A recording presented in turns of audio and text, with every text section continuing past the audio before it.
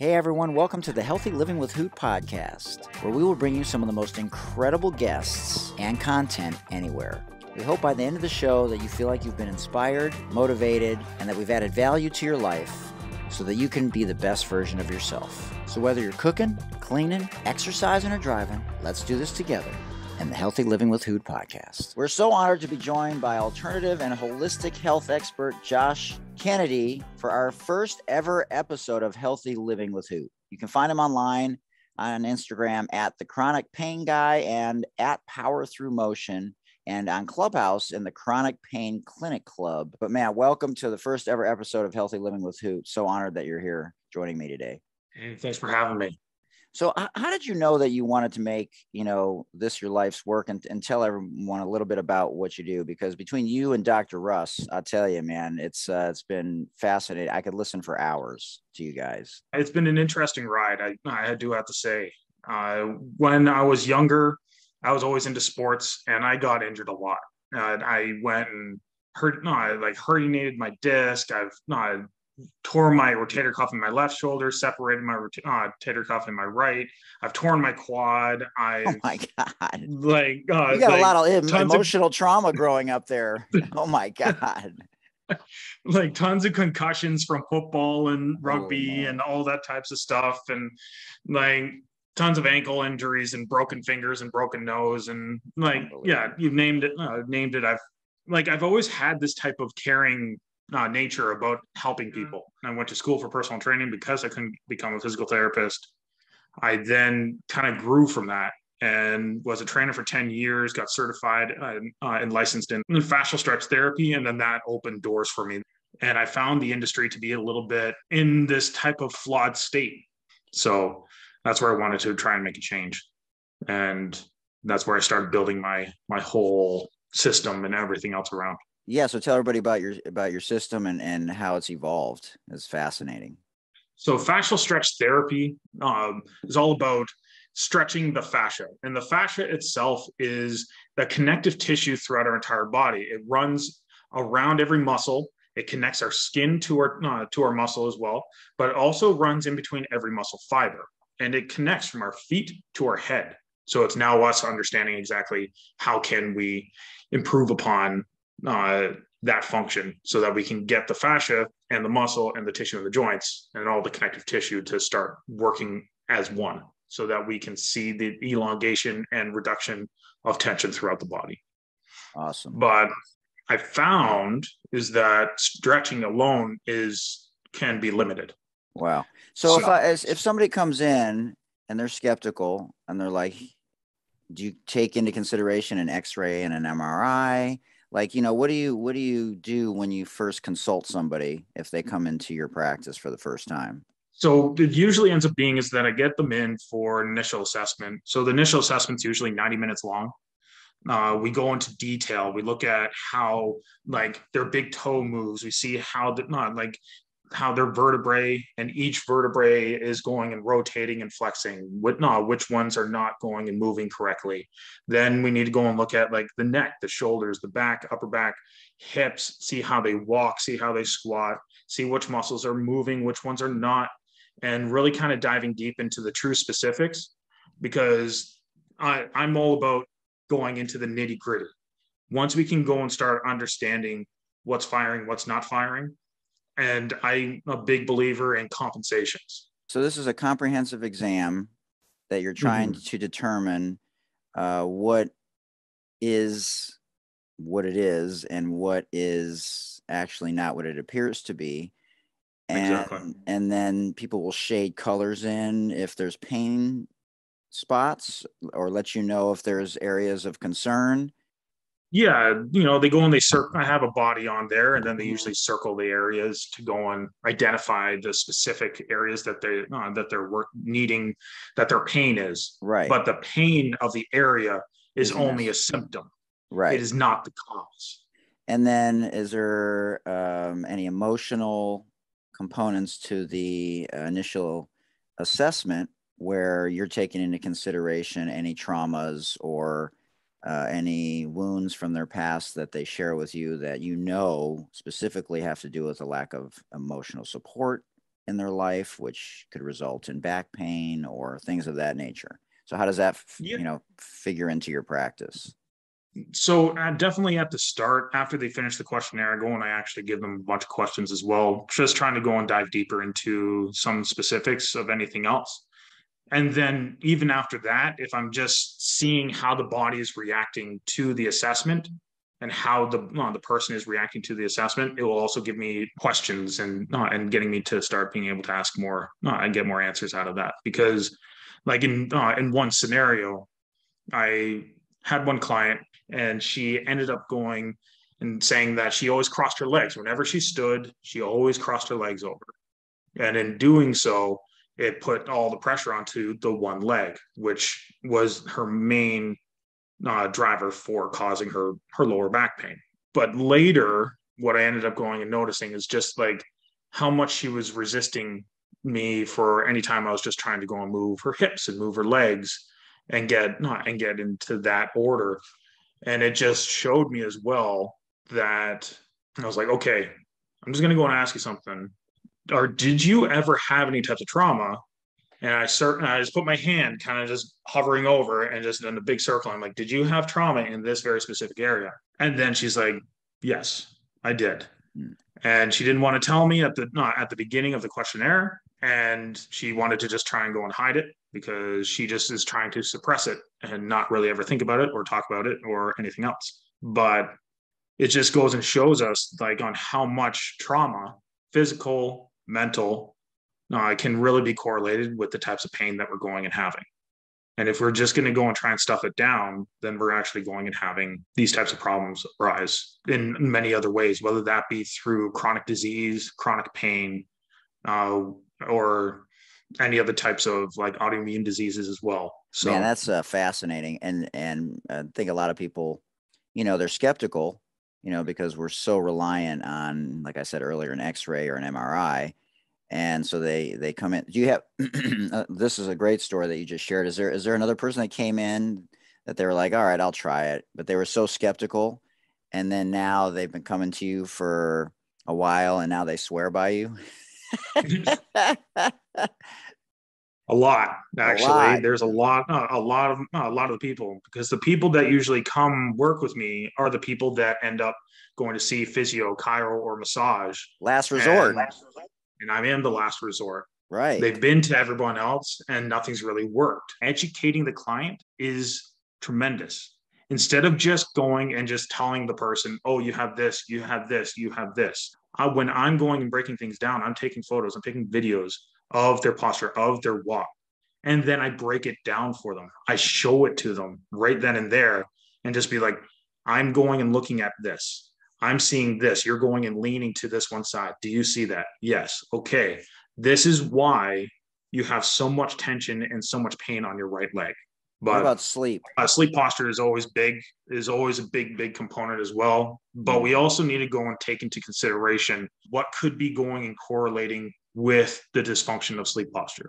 So whether that be having too much stress in their life, that could be getting correlated with creating too much tension in their neck and too much tension in their jaw. But then that's why they're going and maybe clenching their jaw at night, or they sleep on their stomach. Then they end up going and like turning their head too much, but because of the tension in their neck that's correlated with the amount of stress that they have in their life is then going and causing jaw problems, causing neck problems, causing upper back, shoulders, whatever else. Yes, sleep posture is a big component, but it's not sometimes always the primary pattern that's causing all of these issues to occur.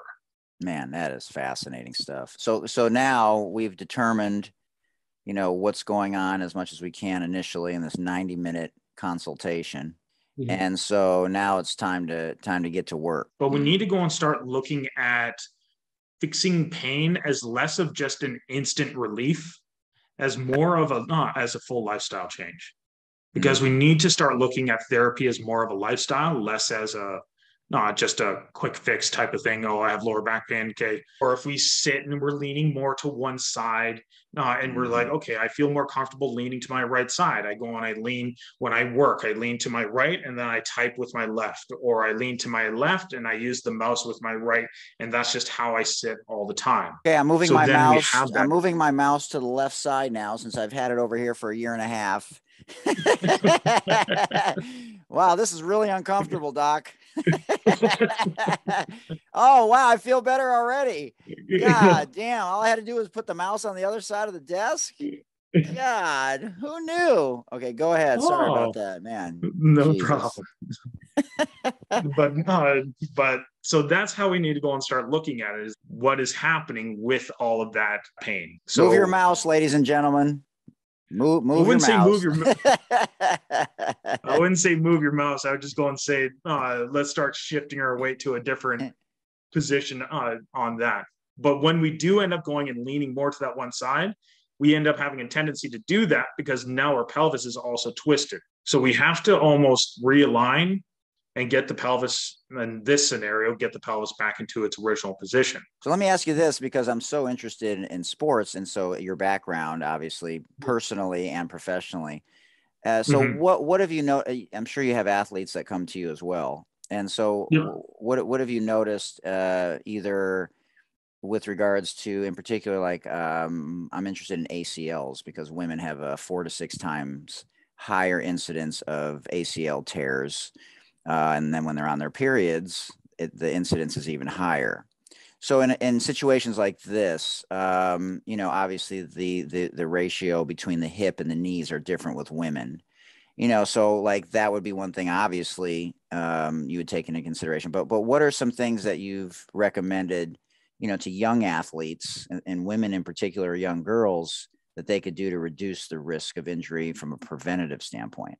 Well, we need to go and start looking at it as also the hamstring strength, because with the hamstring strength itself, the hamstring is a lot shorter within a female than it is in a male. So that's one of the biggest factors on one of the reasons why women have a higher tendency of an ACL injury compared to a male. But also even just making sure that we're not overusing the quad.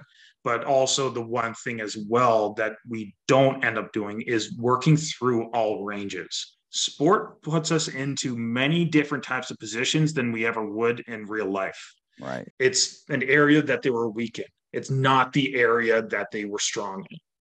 And so the more range we can get, the more function we can get, the more strength.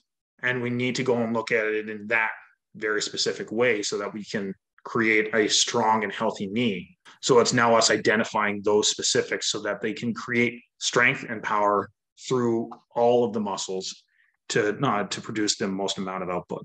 Man, that's fascinating. Do professional teams across the board have someone like you that works with the strength and conditioning coaches that make sure that they're taking these things into consideration? Or is this where there is a disconnect regarding professional athletes and maybe at the collegiate level with Power 5 conferences that have the resources financially? But is this something that's missing in your opinion that could reduce injuries? In my opinion, yes. And you go and you look at LeBron James, guy barely has ever had any types of injuries in his entire career, but he has a one-on-one trainer, Mike Mancena, that goes and breaks everything down, just like like how I do. He looks at his big toe. He looks at how like he's functioning, how good of a function of his joints and of his muscles and of his hamstrings and everything else. Seeing how everything is really getting correlated with the rest of his body. And that's the same thing as Tom Brady. Tom Brady has his trainer, and they created a whole system around that as well. And this is how we need to go and look at injury to get it completely gone. But I find in team sports, this is where it's definitely limited. Mm-hmm. And we don't see this type of in depth.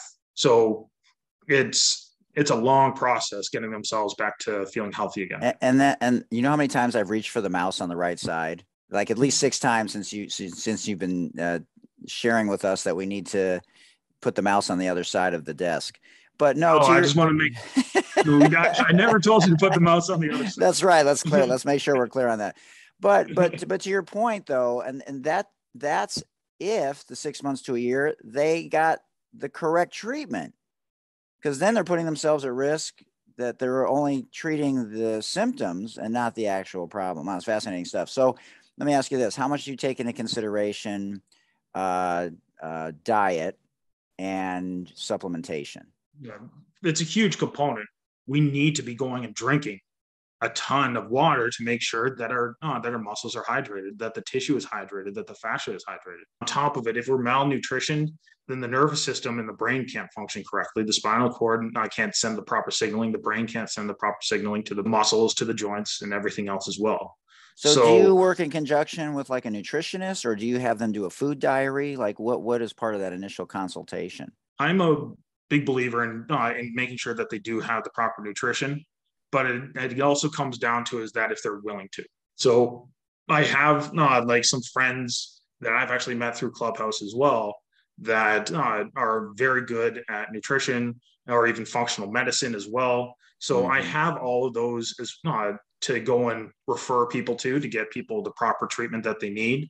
But if they're not willing to go and put that effort into it, then absolutely. I only can go and work with what they're willing to go and do.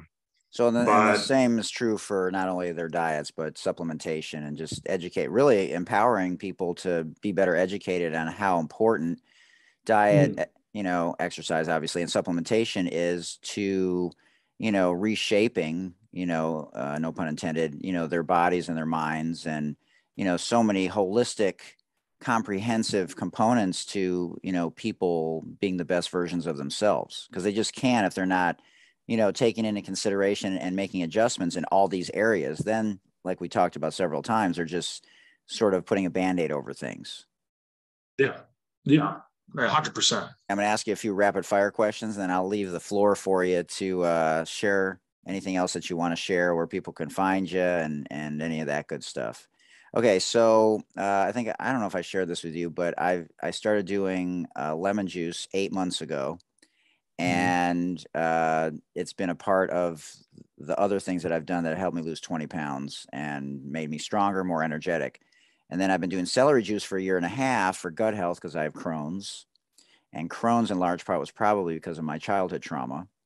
And that's why I've been asymptomatic for 26 years for the most part, because I've gotten in touch with a lot of those emotional things. Anyways, that being said, lemon or celery juice? Lemon, I would say lemon juice. Wow. Basically, I can't do lemon because I'm actually highly sensitive to it, so I can't go and drink it. It actually causes a lot of gut problems for me. Interesting. So I can't have that. But I do know the effects of what it can go and give. Even though that lemon is acidic, it actually goes and causes water and affects our body in more of an alkaline way. And with us going and having so much acidity within our body on a regular basis, putting ourselves back into alkaline is a big component. Boy, if that's not an example of we are all so different and one thing can react completely different from one person to another, everyone, take note of that, because that's as important as anything that we've talked about today, and why it's so important that you document, what you're eating, your stress levels, and how everything impacts you emotionally, physically, and regarding your diet, because what works for you doesn't necessarily work for me. Okay. An omelet or an acai bowl for breakfast? What? Wow. What kind? 2 eggs, couple egg whites, red peppers, onions, getting myself into all that. Maybe I do enjoy my spinach as well in it. See, I knew there was going to be vegetables in there, and you were so predictable with the egg whites. Okay. Burger or Chinese food for dinner? Burger. There you have it, ladies and gentlemen. Wait, what kind of burger? Could be a vegan. Oh, no, give me like a banquet with like bacon, cheese. Oh, there we go. Yeah. Everything. You can take the athlete out of the whatever that phrase is, but you can't take the burger out of the athlete, right? Or something like that. Okay, wait. So Greek salad or soup for lunch? Soup. I enjoy soup. Beef stew I also do enjoy, with lots of vegetables and anything else. Yeah. He's a closet steak and potatoes person, ladies and gentlemen. Oh, wait, so golf or tennis? Golf. Wow. He answered that very quickly. And I just got my son a golf set for his birthday last year. So he's wanting to start playing golf with me more as well. So. Oh, that's exciting. So you're a hard rock kind of guy.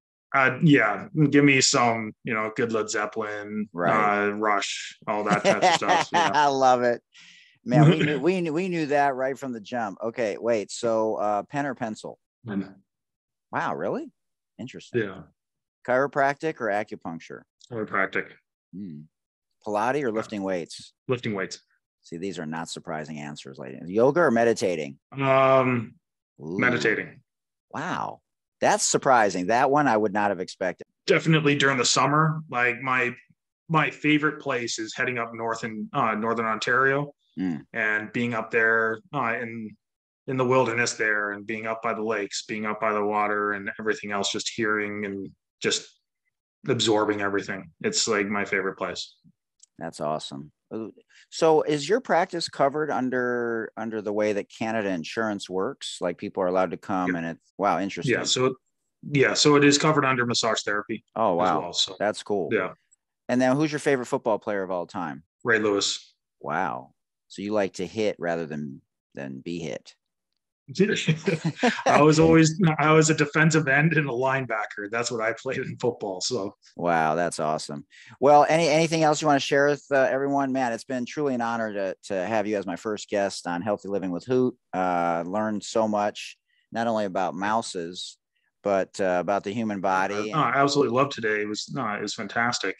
But yeah, like if any of you guys want to go and know a little bit more about what I do, you can always go to my website at powerthroughmotion.com and reach out to me that way. And also I'll go and give 30-minute free consultations as well. So if you're wanting to go and hop on a Zoom call with me for us to go and dive deeper into the specific needs of what exactly is going on with you, you can just go and head to my website, book a call. I do work with people in person at my clinic, but also I go and work with people online all over the world. Oh, wow. Work with people from Germany to the United States to Ireland, Scotland, kind of everywhere. Fascinating. How things going there with COVID? I know you guys had some very, very strict stipulations going on between Canada and Australia. I was like, wow. Yeah, it's lightened up. And then if you could have any, let's say 2 people at what's your favorite meal of those meals that I mentioned? Breakfast? Yeah, breakfast. Breakfast is my favorite. So if you could have any 2 people at your breakfast table, past or present, dead or alive, that you've never met in your life, who would you want at your breakfast table? That's a good question. One guy that I would love to go and meet, but he is dead, is Mel Siff. So he's the guy who wrote the book Super Training. Oh. Super Training is like the Bible of like strength and conditioning. Who would be your first athlete at the table? Ray Lewis. Ray Lewis. Who'd be your second athlete at the table? That would probably be Michael Jordan. And then what's the best part about being a dad? I'm getting woken up every morning with the kids coming in and just giving me a big hug. Well, there you have it, ladies and gentlemen. If that doesn't get your day started off on the right foot, no pun intended, or the left foot, depending on where you're compensating, I don't know what does. Josh Kennedy, ladies and gentlemen, man, fascinating conversation. I genuinely appreciate you being the first guest ever on Healthy Living with Hoot. Continued success, and I'm sure I'll see you around on Clubhouse. And everyone tap in to him and check him out on his website. And, he's on Clubhouse. I also go and run one room each week at Wednesday at 9 p.m. Eastern Standard Time, 6 p.m. Pacific Time. Club is called the Chronic Pain Clinic. In that room, I say it all the time, is that the life that you truly deserve to be pain-free. Do you finish your sentences a lot with A? No. That's not a thing anymore? It depends on where you are in Canada. Ontario, we don't really say that. You might as well be in Detroit. Some people do. Right. Some people do, but it's more, if you look at the West Coast or the East Coast, they do say it more often. Take advantage of that free 30-minute consultation. You never know. Maybe I will. All right. Have a great day, man. I'm going to go walk the dog. Thanks, you too. All right. Much love. All right. All right. Talk to you soon. Take care. Have a good day. All right. Bye. Remember, you can always send us an email to healthylivingwithhoot@gmail.com, And you can always check me out on Instagram, Twitter, and TikTok at Mike Hootner. And take care of yourselves, everyone. Literally. And remember, it's never too late to start. Thanks for joining us again right here in the Healthy Living with Hoot podcast. Much love, everybody. Peace.